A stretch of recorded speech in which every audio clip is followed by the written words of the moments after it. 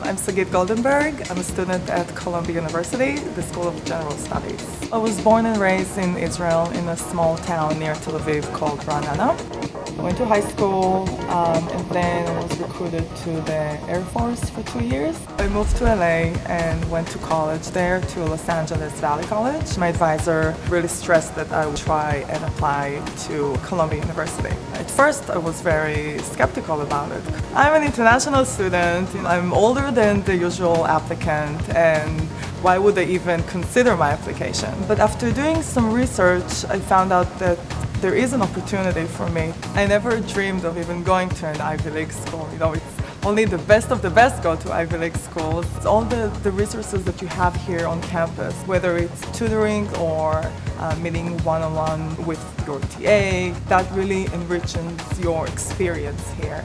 I knew that if I want to become one of the top physicians in the world, this is the place to be.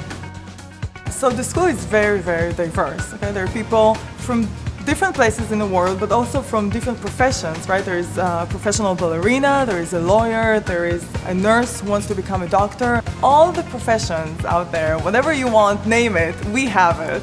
It's the faculty members, they love to teach and they love what they're doing.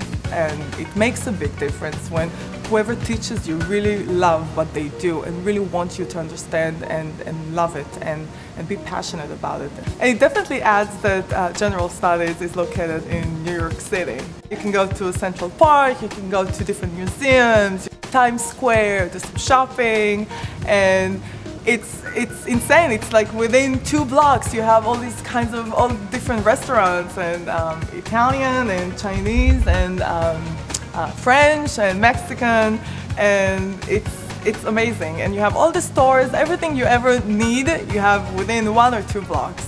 That's New York City. So I knew I wanted to become a physician.